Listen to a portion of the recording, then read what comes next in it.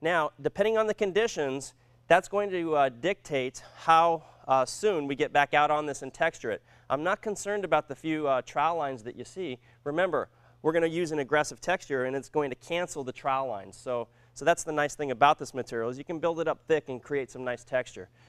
As a general rule, what I'm looking for when I'm trying to determine if it's ready, number one, I'll just do a little test here, and I'll just gently push on it. You never want to have material release onto your fingers, okay?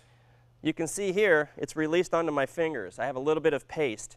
And another good basic guideline, I always tell students that if you just turn your hand over and you feel this tendon right here, that's kind of the stage of plasticity that you're looking for. You can push down gently, okay?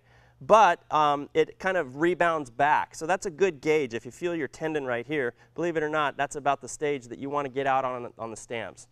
Now, more is better. If you're doing a large application, you want to make sure that you have plenty of stamps or plenty of texture skins. And also, it's difficult to do an application like this as a one-man show. Make sure you have plenty of help, plenty of labor to get the material down expeditiously. And if you planned your job out properly, it can be an awesome product to work with.